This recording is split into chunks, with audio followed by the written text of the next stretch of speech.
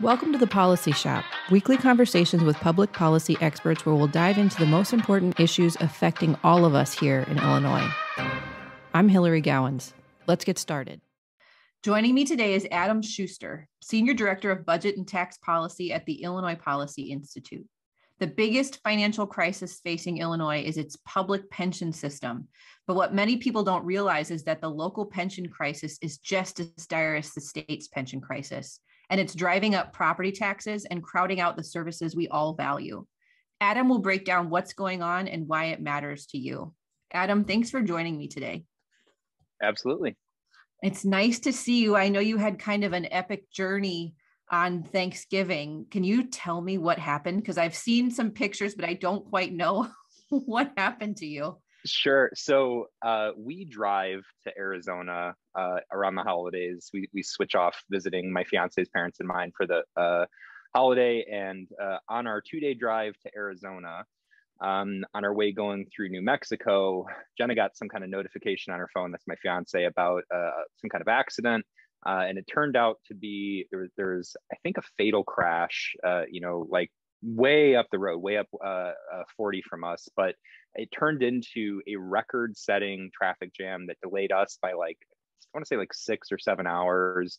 At one point, that news reporters were saying there was 30 miles of stopped traffic on the road. So more than 30 miles of just no movement with the cars. And yeah, we had to we drove as long as we could, tried to get through all the craziness. But we were going to try to push through and make it to Arizona. We were originally supposed to get there that night. Ended up just crashing at a motel at about 3 a.m. It was really crazy though. They had police barricades up at all the little towns around the highway because they didn't want people getting off the highway going into all these towns, and so they closed to non-visitors. But it's a crazy holiday story. Not quite as crazy as last year when my windshield got hit by a turkey, but about that. What's up with you at Thanksgiving? We think our drive to Arizona is just cursed. We can't make it in 2 days. Something has to delay us. So I wonder what it'll be next year. Well, I'm glad you made it. You look just fine for all the travel you had to endure. So now let's talk about a light subject. We always talk about Illinois' public pension crisis, and we usually focus on the state level. But you and I have been talking a lot about the local problem that we face here in Illinois and that governments across the state are dealing with. And I was hoping that we could dive into that a little bit. I own a home here in the Chicago suburbs. Every year, twice a year, we get the property tax bill, and you just groan because it always goes up. And I think that there's this temptation to get really frustrated, wondering what your local government officials have done to cause this spike. But the reality is that it's not necessarily the local mayor's or village board's fault. Isn't that right? That's right. So I don't want to take all responsibility off of local officials for property taxes because there are many decisions they make around bond debt and different road funding and all those types of things. But the primary driver of our property taxes and the primary driver of all of the budget problems that our local governments face is pension debt. And when it comes to pension debt, there's really sort of I call it fiscal handcuffs. There's a pair of fiscal handcuffs on mayors that force them to make this impossible choice of either cutting municipal services beyond, to below the level that people want and need, or hiking property taxes above what people can actually afford. And those are the only options left to the mayors because a lot of people don't realize this, but not only does the state constitution say that pension benefits can never be diminished or impaired, but both the benefits for local pensions, how much people get, and the contribution policy, how much mayors have to pay into the pension funds, are set by state law.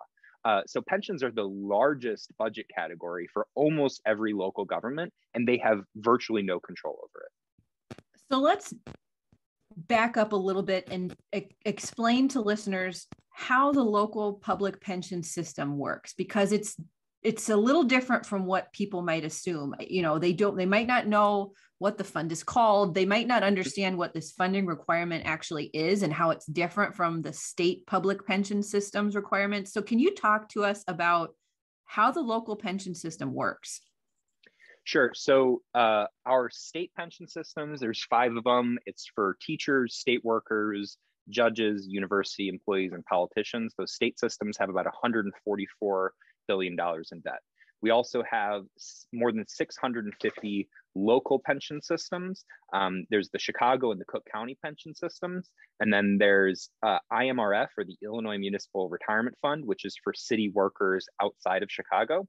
And then that covers every city. So IMRF is a consolidated fund for all municipal workers. But for police officers and firefighters, each town has its own pension fund. So that's where the bulk of the 650 number comes from, is all these small to mid-sized police and fire pension funds.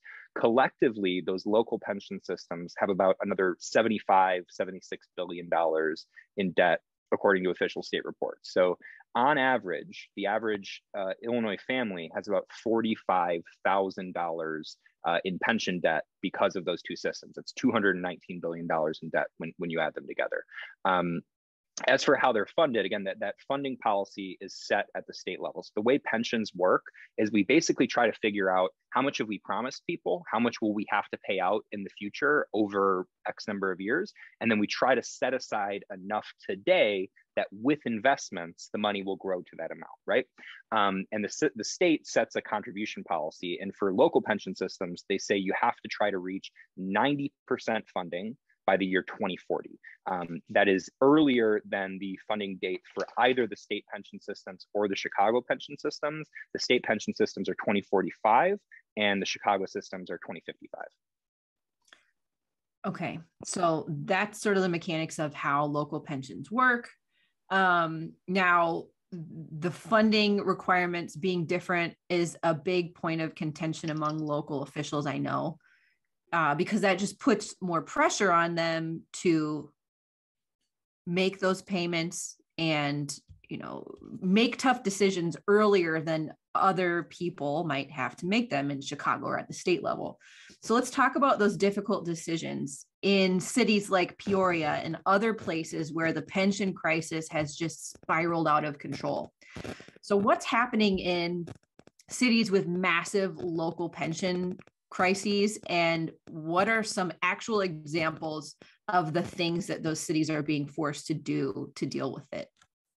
Yeah, so I'll start general and then I'll give you those examples. But generally speaking, the pension crisis is forcing Illinois taxpayers to pay more and more to their government and getting less and less back from it in return. So they're paying more and getting less. And that's because despite the fact that we have the most pension debt in the nation, we also spend the most on pensions as a percentage of our state and local revenue. And it's sort of like throwing money down a black hole. We cannot keep up with this problem by throwing money at it. It's just the math doesn't work. The only way to do it is to actually reform these pension systems. But because we throw money at it like we do, it's a rising portion of the budget. It's the primary driver behind rising property taxes. More than 50% of the increase in taxes over the last 20 years can be attributed to pensions. And when mayors are left with this choice of I have to fund this, the state says I have to fund it, I can't change the benefits, they only can cut services or hike taxes. And many cities have done both. They've both hiked property taxes specifically to pay for pensions and had to do things like sell off their city water systems, lay off police officers and firefighters today, lay off municipal workers, street sweepers, snow plowers, things like that today in order to make these pension payments. Just a couple examples. Peoria in 2018, they had to eliminate 38 first responder jobs as police officers and firefighters, 27 municipal workers. After COVID-19, they had to eliminate an additional 45 jobs. They're reportedly still trying to figure out how to make their budget work. They had implemented a special property tax fee for pensions that they just got rid of, and now they're trying to figure out how to make the funding work without it. Rockford in 2019 was told by a consulting company that in order to fund their pension systems, in order to avoid running out of money in their pension systems within 5 years, they needed to eliminate 40 sworn police officers close down a fire station, freeze all city wages, and sell their water system. And if you go, around the state, there's a bunch of other examples of this. Layoffs. There's towns that actually have sold off their municipal water systems. These are the types of things that these cities are doing, as they're also implementing special taxes and fees to pay for pensions. It's like being on a sinking boat and you've got a bucket and you're trying to shovel out water, but you can't ever stop the water because there's a hole in the bottom of the boat. I can't believe the kinds of things that local governments are facing and getting the blame at the same time for people, seeing their property taxes go up. I can't believe that we're talking about firing more and more police and fire and cutting back on street and sanitation services. One thing that you found in Chicago that I thought was really interesting was related to their fire department. And I think the stat was something like Chicago ends up paying for 2 fire systems, the firefighters that the city actually employs, and then an equal cost to cover city pensions for firefighters. Is that right? I don't have the stat specifically in my head, so I don't know if it's the exact same amount, but it would not surprise me. These are huge, huge costs. And the city of Chicago's public safety pension systems are among the worst in the state. They only have 19 cents on the dollar saved for how much they've made in promises. There's other places where it's close to as bad. There's about 20 cities that have funding ratios below 50%, meaning they have less than 50% of the money that they've promised set aside today. But Chicago is certainly, among the worst. They have just the city of Chicago's taxpayers are on the hook for as much pension debt or more pension debt than 44 states have. So entire states. So this is just one city, and the city by itself has more pension debt than 44 states. So you have this really interesting graphic in a report you published recently on the local pension crisis. And the chart does something I think people should really look at. It talks about how pension debt drives up property taxes. And so you look at these really distressed cities and you talk about, okay, well, what's the percentage of your property taxes that actually go toward pensions? And it's pretty startling. So, cities like Danville, for example, 102% of their property taxes are getting paid toward pensions. How does that even work? How do you pay more than 100% of your property taxes toward pensions? Yeah, so the initial idea was just to show people how much of their property taxes go to pensions. In some places, it's more than everything they collect in property taxes. So any number that's above 100% means that they throw every dollar every resident pays in property taxes immediately goes to the pension system. And then they also have to take additional money from, sales tax or fees that are imposed locally and add that in. And what's really scary is that, you mentioned Rockford and some of the scary things that they're facing just to avoid running out of money in their local pension system. They're not even the worst on this list. They're throwing 38% of their property tax dollars at pensions. So if that's what the situation looks like for Rockford, I mean, what in the world does a city closer where we are? Let's see, we've got Melrose Park, 132% of what you pay in property taxes. So like you said, not just property taxes, all the property taxes you pay, but other revenue sources. What does that mean if, like we said, if Rockford's facing this dire situation and they're not even as close to some of these other cities in terms of how skewed the property tax spending is? I think what it means is that the pension crisis is so severe and has been festering for so long with no action from our politicians to fix it. That it's really reached crisis levels. And sometimes people quibble with the word pension crisis. There's people who've said you shouldn't call it a crisis, but this is absolutely a crisis. And really, it was probably a crisis 10 years ago, after the Great Recession. And today it's even worse, right? So the fact that Rockford might have to freeze all city wages, lay off a bunch of police and fire, sell its city water system. And it's not even the worst city, right? There's places that have already had to do those things. There's places that have already sold their city water system, that have already done, dozens of layoffs and things like that. So, I think this should just be a wake-up call for people that mayors need help, taxpayers need help. Our cities are struggling and sinking under this unaffordable debt burden. And the crisis doesn't happen when the pensions run out of money and we can't pay employees anymore. The crisis happens when the funding streams have gotten, so strained that we're asking people to pay more and get less, right? And that's why people are leaving Illinois. If you pay really high taxes, there are other really high tax states, right? California, for example, Minnesota, where you don't see the same levels of outmigration as you see in Illinois. Why don't people want to move here? Why are so many people leaving here? It's because their property tax bills keep going up, but they're not getting better parks. They're not getting better schools. They're not getting better roads. They're just seeing it thrown after pension debt as their services actually decrease. What we hope this report does is wake Springfield up for the need for real action. So get us out of the crisis. And I know that you talk about this solution all the time, but it bears repeating. What does it take to help mayors and help taxpayers and ultimately secure the retirement of all of these government workers? The only way to do it is to amend Illinois' constitution to allow for pension reform to where the problem lies. So we already implemented something called Tier 2 in 2011, which means employees hired after 2011 pay more into their pensions and they get less generous pensions back in return. But Tier 2 didn't really touch the problem because the debt was for people hired before 2011. So virtually all of the problem, all of the financial strain is with these Tier 1 employees, people hired before 2011.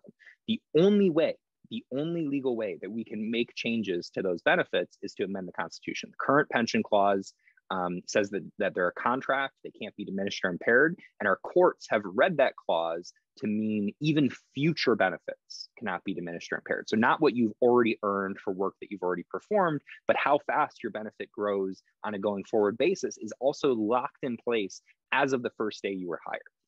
It's an absurd situation. The current pension clause has enabled things like a substitute teacher, a union lobbyist who worked a single day as a substitute teacher, got a full pension through a loophole in state law, and the court said you can't take that away because of the pension clause. So if we want to be able to, scale back on abuses, if we want to be able to do things like change the 3% compounding post-retirement raise that pensioners get, so that it's something tied to inflation, so that it rises with the cost of living, but not faster than that, not faster than taxpayers can afford. The only way to do it is to amend the Constitution. In order for that to happen, the General Assembly, both the House and the Senate in Illinois, need to pass an amendment to the ballot with 3/5 votes of both houses, and then it needs to be approved by voters at the ballot box to take effect. If we were to do that, we could implement reforms that we call hold harmless pension reform, because it preserves every dollar earned for work already performed. No retiree sees their check get smaller. No current worker sees their currently promised pension shrink. It just changes how fast the benefits grow on a going forward basis. That's good for taxpayers. It's good for mayors. It's good for people who rely on these government services that are being cut. And ultimately, it's good for that worker themselves. Because if you could take a small haircut to how fast your pension grows, but have certainty that it will be there, rather than us making an empty promise that it's going to continue to grow at this absurd rate when the pensions don't have enough money to actually pay out at that rate. It's actually a win-win, I think. And other states, even blue states, have tackled this problem in the past. So I think that, this concern that there's no political will, you can overcome that by looking to what other blue states like California, like New Mexico, what they've been able to do. What have other blue states been able to do to solve their pension problems? So New Mexico, Colorado, Arizona, Minnesota, Michigan, Utah. There are many states that have implemented reforms to make their pension systems more solvent. Now, exactly the type of reform that you need depends on exactly the problem that you have, right? You need to have the diagnosis before you know the cure.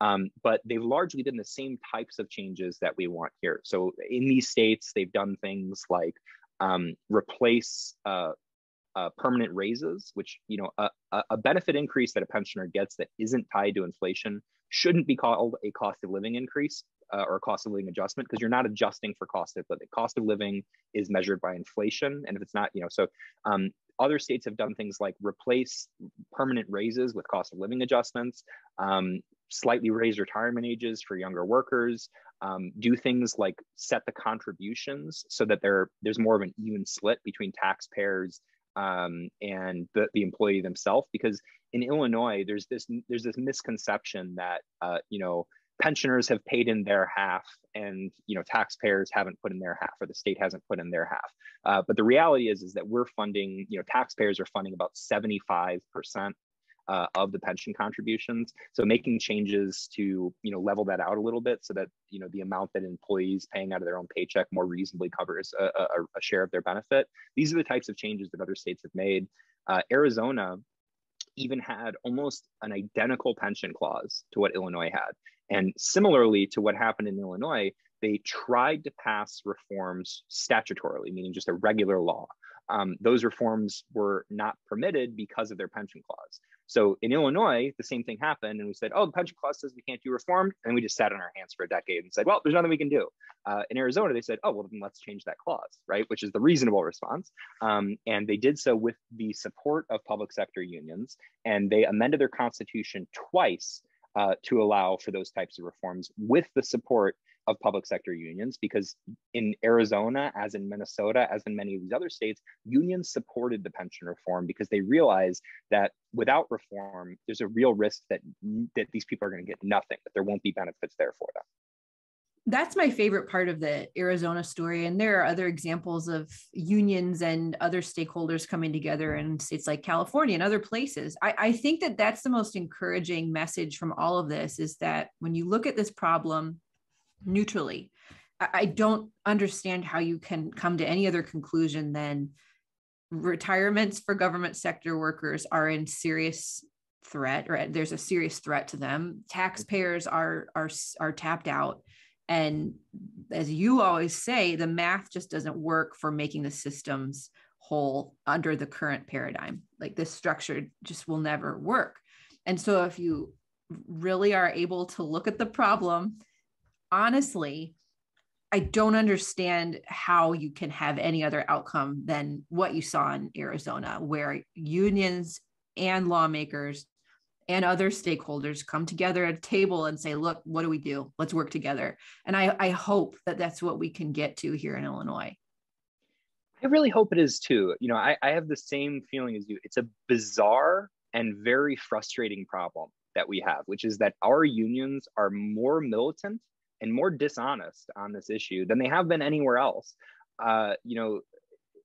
Like you said, I mean, virtually every state that has done this has had union buy-in. In Minnesota, the legislative director for AFSCME, which is the largest state and local government employee union, said that they supported reform because they realized without it, the threat of insolvency was a bigger risk, to the benefits for their employees. Why cannot Illinois unions understand that same logic when our problem is worse than any of those other states' problems?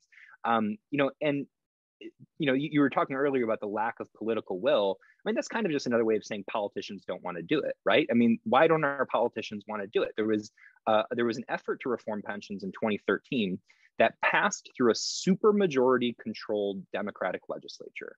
So the idea that, it can't happen here is wrong. It's happened in other states that have similar political makeup and demographic makeup. And it's happened in Illinois within the last decade. It's just our court said no. So now we need to go back to the drawing board, amend the Constitution, and come up with a plan that passes constitutional muster. We've done that. And it's not as if it's, in my opinion, particularly hard to do.